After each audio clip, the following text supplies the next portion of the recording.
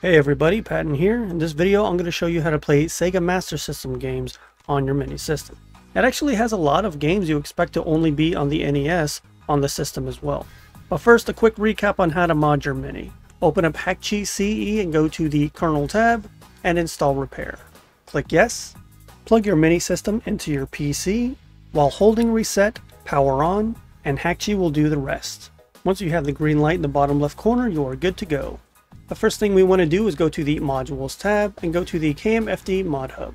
Go to the KMFD RetroArch tab, choose your version of RetroArch you want to use, then click Download Module.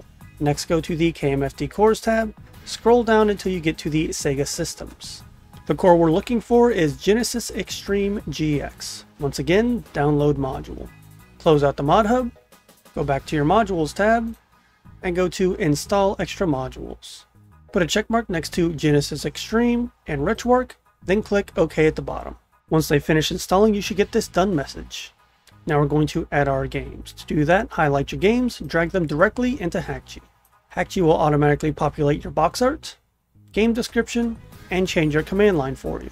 The last step is to hit the Synchronize Selected Games with Mini button at the bottom, or export to USB if you're using external storage. If you're having problems getting any of this to work, you can always go to the Rockin' the Classics Discord server or subreddit for help. And that's all there is to it. Let's head over to the SNES Classic and take a look. And here we are. First up, let's take a look at Lord of the Sword. I've never heard of this game. Starts up fine. Some story. More story. And we're at the gameplay. You push up to jump. Looks like you got a sword attack. And a bow attack. Oh, that's a ducking bow attack. Very nice. And a demon. Oh, we took care of that easy. And fish? Ninjas? That fish was crawling on the ground. You know what? What is this? Lord of the Sword is okay. I don't like these fish though. Next up is the classic Wonder Boy 3, The Dragon's Trap. For the love of everything that is holy, do not hit continue unless you have a password you can't get out of that screen. Go to New Game.